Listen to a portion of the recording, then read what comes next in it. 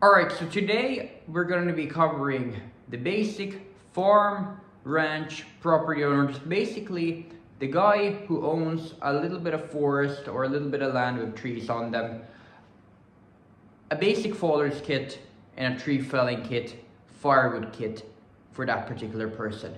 So here it all is. So we're going to cover everything in this video. We're going to cover chainsaws, we're going to cover sharpening, chainsaw maintenance, tools that you want to have at hand, stuff like that. So we're going to start off with the chainsaws that I have, and then we'll talk about what I would recommend for a good combination of chainsaws or chainsaw in general. Okay, so before we talk about what chainsaws I would recommend you buy, let's first start off with the chainsaws that I own. So this is the smallest out of all my saws. This is a 024, sorry about that. 024 steel chainsaw. This is the smallest, or I think it's the second smallest saw in the professional range of chainsaws. This has a 14-inch bar on it, but I believe you could probably run up to a 16-inch on this thing. It has great power, a great all-around saw if you're going to mostly be cutting down first and second degree thinning size of trees, pretty much. Now that saw is great, but if you want a good general purpose saw, then you want to look at something in the 50 or 49cc range. That's going to include your 271 and 261. Now this is the 271, but the 261 is really going to be the go-to saw. Most people are going to buy the 261. It's the most popular chainsaw Stihl is producing currently, at least I believe it is. I'm not entirely sure, but it's a great all-around chainsaw. You can take care of smaller or mid-sized trees, no problem with this saw, and you can even take care of, with a little bit of extra work, some big trees as well. You can get by with this saw on big trees as well. Now this is gonna come with a 14-inch bar stock, but I have a 20-inch bar put on it. But this is not gonna come, if you buy this saw, you won't get this, you need to buy this separate. But still, the Stihl 271 or 261 is gonna be probably everybody's go-to saw. Now, if you're really gonna get into some big trees, or you're gonna do more stuff with your saw, such as chainsaw milling, then you wanna start looking at a saw in this size, in the 60 to 70cc range. This particular one is the 400C. This is a 66cc chainsaw. Now, your big saws, the 400Cs, 462s, and 500s. Those are the big professional chainsaws that Finnish loggers are currently using for their bigger alternative for saws. This is what they grab whenever they go out cutting some big old trees. Now, of course, there are bigger saws than these. There's, of course, the 661 and the 881, but those, at least in European and Scandinavian countries, are mostly used for chainsaw milling and not really used for felling. Of course, you see people use those saws for felling, but mostly if they're going to use a big saw for felling, it's going to be either this, the 400C, 462, or 500. I think the 500 might be the most popular. Now, the advantage of having a big saw over a small saw is, of course, you're going to get a lot more power in this thing. You can sling big old bars on these. I believe you can sling up to 32-inch bars on all these saws, which a 32-inch bar will be more than enough for any tree that you'll come across here in Finland. At least with that bar, you'll be able to at least circle the tree and cut it down that way. Now, I believe Stihl doesn't recommend you run 32-inch bar on the 400C. But I'm sure if I put a 32-inch bar on this, at least I've seen it on videos, it runs that bar no problem.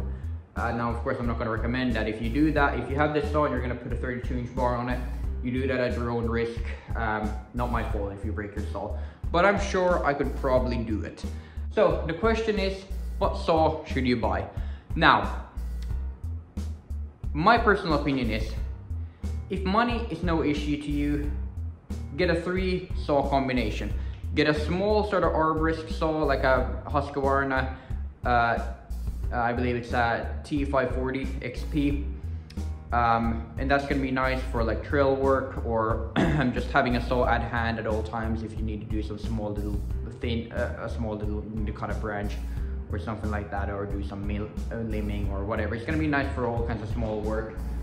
Then you want to have a mid-range saw such as the 261, which is going to be good for general use. You're going to be able to cut some bigger stuff with that, some smaller stuff, and it's going to be a good all-around general purpose saw. And then a big saw for those big old jobs which you're going to have. If you can only afford one saw, then I would recommend you look at the type of trees you have mostly on your property and you buy a size of saw accordingly. Pricing, of course, that's going to be important here as well. Pricing for all these saws are going to vary, and of course the bigger the saw is, and the professional and non-professional saws, those are also going to be different. So to get the power head with a 14-inch chain and bar, as far as this saw goes, this saw is going to run you, I believe it's about 500 to 600 euro with a 14-inch bar, chain, and of course the power head. Now if you want a 261, now I don't have a 261 here, but this is going to play as a stand-in. This is 271 right here. If you want a 261, which is going to be a great general purpose saw that most loggers are using as their main saw anyway. With a 14-inch bar, totally stock, you're going to be looking at around, I believe it's around 700 to 800 euro for that thing. Now if you want this, the 271, aka the Farm Boss that I already mentioned earlier in the video about, this is going to run you about 400 to 500 euro. Now if you really want the big saw, and you really want to get into those big trees, this saw right here, the 400C with an 18-inch bar and the normal just half wrap. Now this is a full wrap handle, what this saw has. Now the great thing about a full wrap handle is you can get into uneven cutting positions with this thing, and you can really turn and manhandle and rotate your saw as needed. So without that, and with a 14-inch, not a 14, a 6, an 18-inch bar on this, normal log dogs, there's also different log dogs and stuff like that. Normal log dogs, 18-inch bar, normal handle, you're going to be looking at about, I believe it's about 900 to 1200 euro for this thing. And with all these upgrades, if you're interested, this saw with all this stuff cost me about, I believe it's 14 to 1300 euro. So on most saws, you're going to have two chambers. Well, in all saws basically, if they're not electric, you're going to have two chambers, and most of the time the fuel is going to be at the back and bar oil at the front. Now what this saw runs is chainsaw, bar oil, and 2-stroke mix. Now of course everybody wants to ask, can you run just normal motor oil in a chainsaw? Now of course you can, it's better than nothing. I've personally done it before, but the great thing about this bar oil is look how stringy and sticky that is. I don't know if you can tell. Now that's by design, because that's designed so it would basically attach itself to the bar, and it would just fling off as just normal regular motor oil it would do if you put it on here. So, but now you can't just put any type of fuel in this like you can do the bar oil. Again, I'm gonna say this, I'm gonna preface this one more time. I would not recommend to run anything else than bar oil in this, but I'm sure you could if you really wanted to, or if you were in a pinch. But the actual fuel you can't mess up on, because if you put just normal fuel in this, like normal, like 98, 95, you're gonna fuck up your chainsaw. You want to run 2-stroke mix. Now the type of 2-stroke mix that you want to run is going to be non-ethanol, because the ethanol, at least if your saw is going to be sitting for a while, the ethanol fuel is over time, when your saw is just sitting, it's going to gunk up the carburetor, and when you go the next season to start it up again, it won't work, and you need to go in and rebuild that carburetor and all that stuff. So that's the big problem with running ethanol fuel. So you want to run non-ethanol or less ethanol 2-stroke fuel in your power saw. Now I won't be giving you a full chainsaw maintenance class today. I already did that in an older video last winter, so if you want to see that, I'll link that in the video description. But I didn't show you really chainsaw sharpening in this video, so I'm going to quickly do that today. So first of all, you want to make sure that you have the correct file for your saw. Now this particular chain is a 3/8 chain, so it'll usually say it on the packaging, like right here it says 3/8. If you can see that, yeah, there you go, 3/8, and this is a 3/8 chain. And all the information that you'll need for files, new chains, whatever, is gonna be right on your bar. So check what that says and buy a file, or if you need a new chain, then buy a new chain accordingly. To the actual sharpening, so how you do this is you take your file, you lay it on. First of all, you want to mark where you started so you don't file your saw twice, or you know when to stop filing pretty much. You lay your file on there, make sure that it's in the correct angle with the chain or with the tooth. There's a little laser mark right there, so I want to make sure it's aligned up perfectly with that. You don't want your file like this. You don't want your file like this. You want it correctly with the point of the tooth, and then straight on there. And then you want to grab your chain and then give a long pull on it. And usually you'll do 3 strokes. And but you can choose yourself how many strokes you want to do. But 3 strokes seems to be the best. And then you want to do that for each chain, because you don't want your chain to be sharpened unevenly, because of that can ruin your cuts. You won't get as straight of cuts. And then of course your chain is gonna not last as long, because you're gonna have teeth that's gonna start that's gonna be unusable when some teeth are still completely usable. So make sure that you sharpen your chain always evenly. Now when that's all done, now we can talk about all the different tools and things that you want to have with you when you're gonna go out logging. Now we already covered this before in a video, but I want to do it again and kind of talk a little bit more about it and talk about my philosophy, why I think this is the most important tools, why this and why that, because I'm always trying to minimize this as much as possible. What type of personal protective equipment you want to have in the forest? I'm going to start off with the most important to the least important. Most important, whenever you touch a chainsaw or you're about to turn it on, you want to wear a pair of chainsaw pants or chainsaw chaps at the very least. And these are chainsaw chaps. These are my steel class ones. I love these to death. I love these so much. If you have cut for any length of time, you'll get close calls at the very least with your bar touching your leg.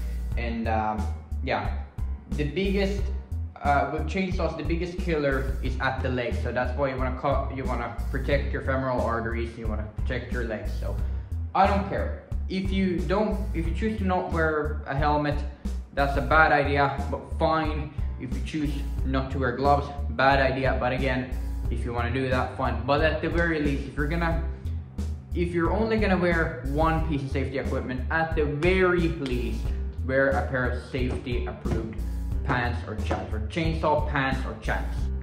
Then you want to have a helmet.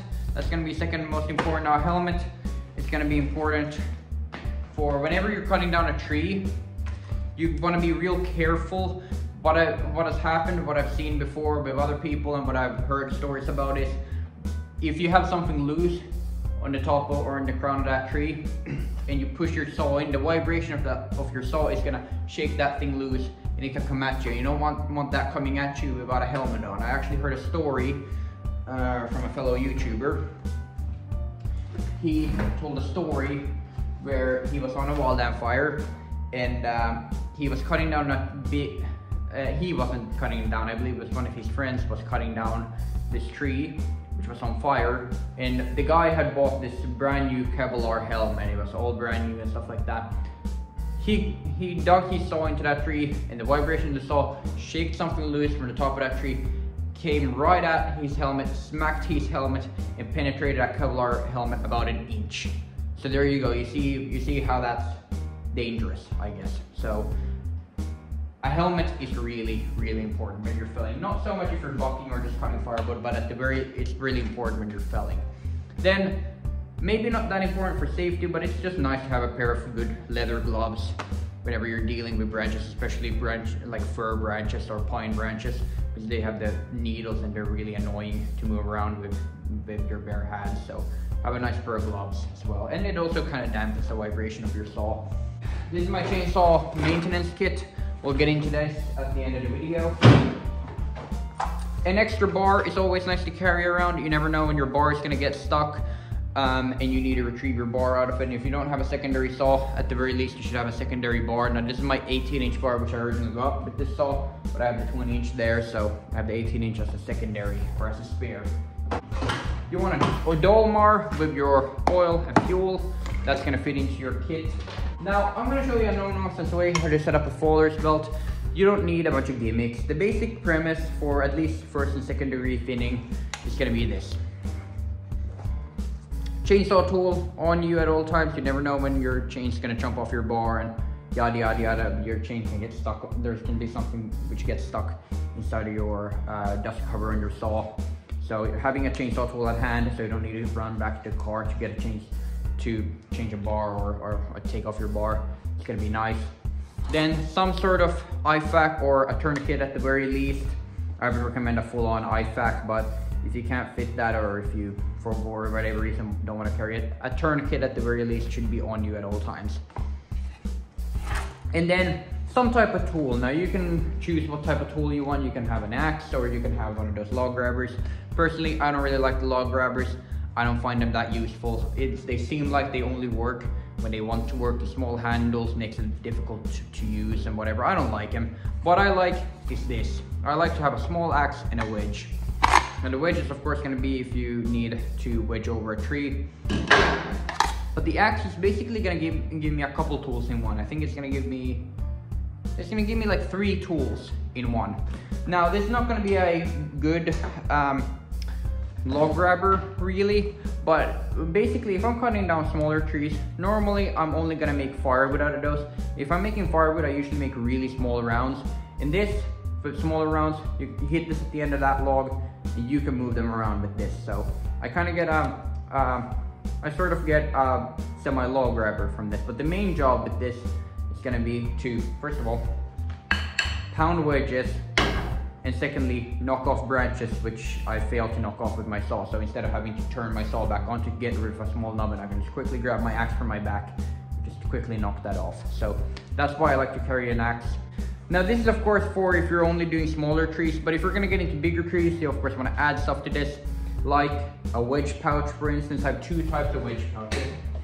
I have this big one, which I had on me in that logging video which we did. I have a big one which I can fit a total of 3 big wedges in here. And then I believe it's in here. Then I have this smaller one which I can fit a total of 3 small wedges or 2 big ones in. So that's nice. So now as a final thing, if I can get this from here, I'm going to show you what I carry in my basic toolkit. First of all, I'm going to have a spare scrunch tool. Never know when you're going to need it. Even though I have a scrunch tool on my person at all times, you never know when you can lose that, so having a spare one is always good. Wedges, I actually carry all my wedges in here. Usually I carry like a total of 2 or 3, but I believe I have overall I have a total of 9 wedges. So I can quickly grab them from here. So I have these ones, then I have these 2 right here, and then I have the one on my axe scabbard right here. But yeah, I have a total of 9 wedges, I believe, because boy, you can get in trouble. And the worst thing that can happen is you are cutting down a tree and a big fir or whatever sits back on your saw and you're scrambling around to find something that resembles a wedge because you didn't pack enough wedges with you. A tool to adjust your carburetor, that depends on if you are able to adjust the carburetor on your saw, or if your saw has a manual carburetor in general. The newer saws like my 400C doesn't. And then as far as the files go, again, a round file and a flat file is always essential to have. I don't have handles on these. I do have a handle in here somewhere. Then I have my logger's tape as well in here. If I need it, it's in here. I don't usually carry this, but if I need it, it's in here so I can quickly grab it. And this is my steel 25 meter one. This is the one that I use. I do have like a proper like Spencer as well, but I like my steel one a little bit better. It's a bit longer, so I have a better reach with that. Stump wise, this is gonna be nice. This is actually, I've never used this, but this is basically meant for if you want to sharpen your chain in the field.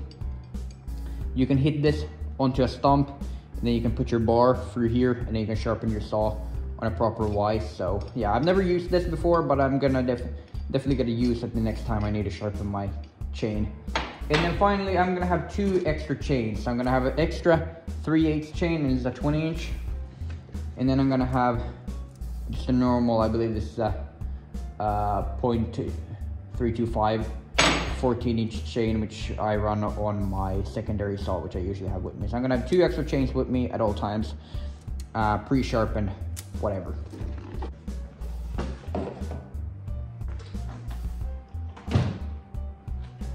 Anyway, that's gonna wrap it up for the main chainsaw kit and how to set up a basic failures kit for the farm and ranch owner. Now, of course, there's a lot of different ways to do this, but this is how I've done it, and I've been doing it like this for about 4 years now, and I like this system. But you kind of have to tailor this according to your needs, because of what works for me won't necessarily work for you. So you'll kind of have to like look at this, get some ideas, and tailor it according to your needs. So yeah, but I hope you got some sort of information out of this. Hope this was at least entertaining for you to watch. If nothing else, I've been Bluish today. Hope you all enjoyed. Leave a like if you did, and I'll see you all in the next one. Goodbye.